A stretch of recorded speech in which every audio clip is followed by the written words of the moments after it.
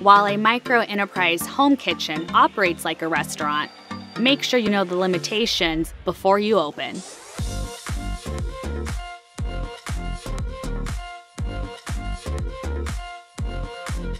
Only one MHKO is permitted per site. The operator must be the resident of the private home and is responsible for the operation. Only one full-time employee is allowed. This does not include family or household members. Everyone involved except the operator must obtain a Riverside County Food Handler certification. The operator needs to successfully pass an approved and accredited Food Safety Manager certification examination. All food must be prepared, cooked, and served on the same day. A maximum of 30 meals per day and 60 meals per week can be served with an annual sales cap of $50,000. No signage or other outdoor displays for advertising are allowed.